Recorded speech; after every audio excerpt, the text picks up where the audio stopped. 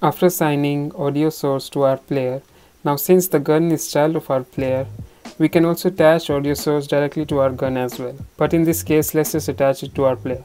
We drag and drop our audio file and assign it in the audio clip. Then we assign our audio source component to our ammunition script, as we will be playing our sounds via our ammunition script. Now if we play, I can hear the sounds, but I still felt that the sound effect was a bit lengthy, so I opened Audacity and had the audacity to shorten our clip by trimming the ending of our wavelength a little bit. I then imported the trimmed sound effect file and it seems finer now, but please do remember this is only for educational purposes. All credits go to the original sound effects creator that I took this asset from. Cool, let's move on. And ouch. Life saving tip. Get in the habit of saving each step of your workflow process, especially if you're not using source control or version control. This also applies to every other software practices out there. Next is the animation part. I removed all the previous animations, and for player movement I'm going to use 3 animations for now: forward, backward and idle aiming. I created a blend tree in my animator under our base layer and added a single parameter named speed factor. Then I realized we have to move sideways also, and I imported left and right movement animations from Mixamo as well.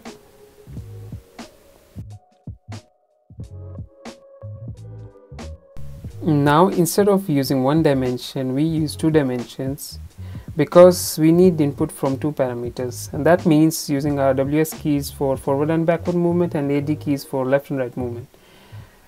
Then I assign the threshold values of each parameter as shown here.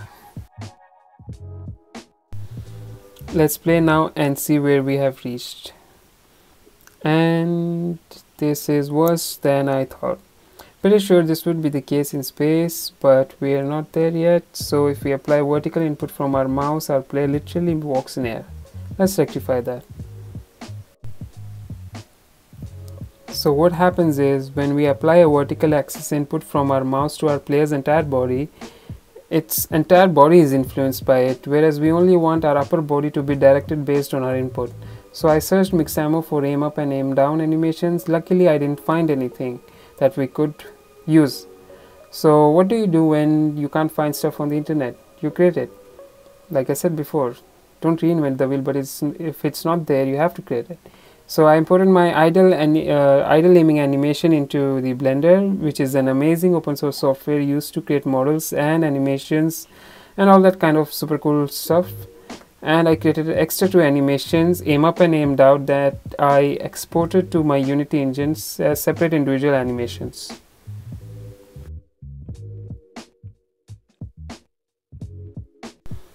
Back to Unity, we now need a mask to override our animation that we can control via a script, probably an avatar mask. So we create an avatar mask and name it spline. We use the skeleton of our female model to get the spine by only checking the spine and then checking the rest of the skeletal parts. We need another layer. So we go back to our animator window and create a separate layer that we're going to prioritize over our base layer, and let's name it aim layer. Now in our aiming layer, we create our blend tree and name it aimer. You can name anything you want. That's going to be, and it's going to be responsible for our aim up and aim down animations that we just created. We also add motion tree and assign our animations to it. If you notice right now, our thresholds are automated. We don't want that. So we uncheck automate thresholds and assign our custom values as -90 and 90 degrees respectively.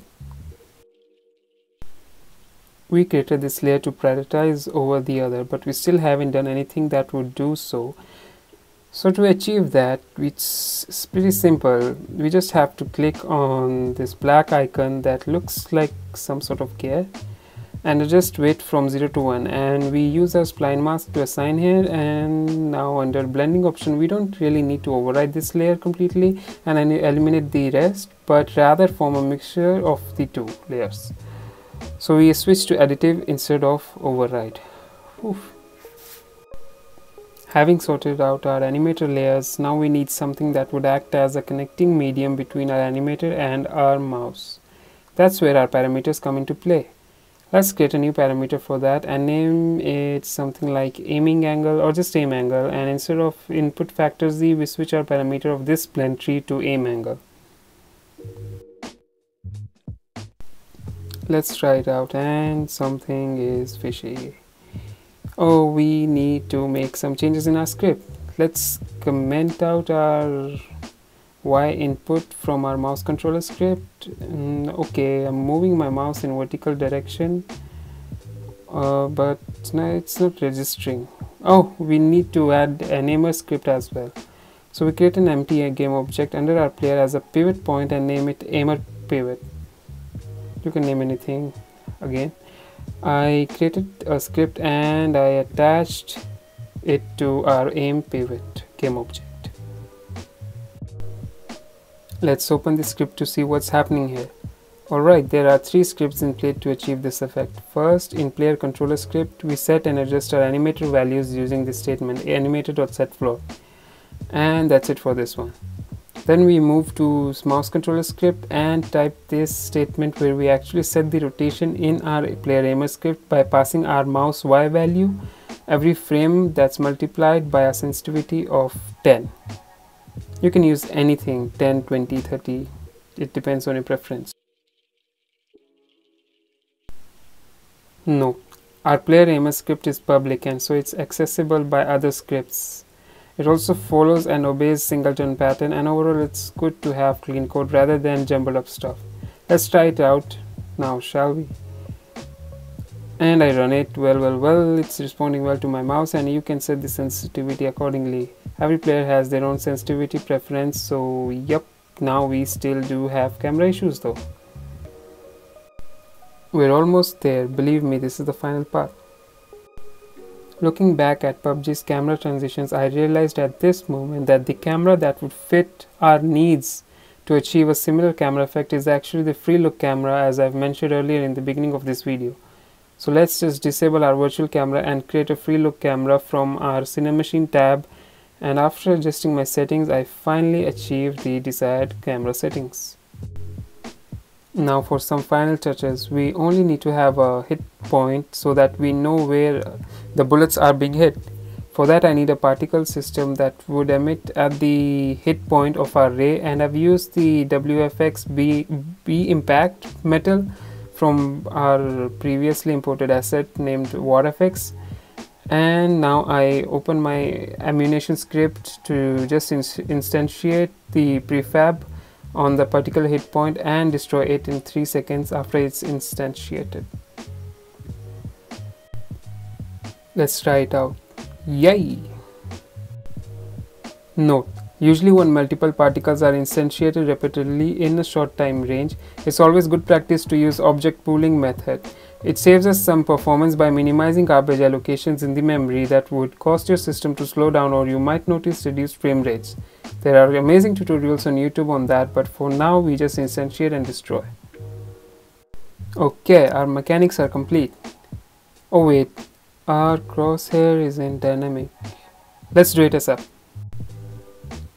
Simple way to do this is to create a script that would detect player mouse and keyboard inputs and just change its size accordingly in the rect transform component of the UI element. What I did is, instead of using my crosshair sprite that I created in Inkscape before, I replaced it with a simple 40x4 default circle, but it didn't look good enough, so I created a simple circle in Inkscape and imported it to my Unity project. And I made another UI image game object and named it crosshair sides. Then I created 4 children that are anchored to each side of the crosshair sides. Then the crosshair script that I created is assigned to this game object, and we set minimum and max size with delta speed, and voila, that's how we achieve our shooting mechanic. Now that all the mechanic work is done, we just need to add cherry on the cake. And by that I mean a good environment around us. So I used this city model that I found on Sketchfab by Nebuchadnezzar. I'm sorry if I pronounced that wrong, but it's a beautiful asset. And then all I needed was to add colliders to it. So for base I used a box collider, and for others I just used a mesh collider. Note: using polygon or mesh colliders are more taxing on the performance, so if you're looking to optimize, it's still recommended to use multiple primitive colliders like box, sphere, cylinder, etc. In this case, since there were too many children, we just selected all and used mesh colliders to save some time.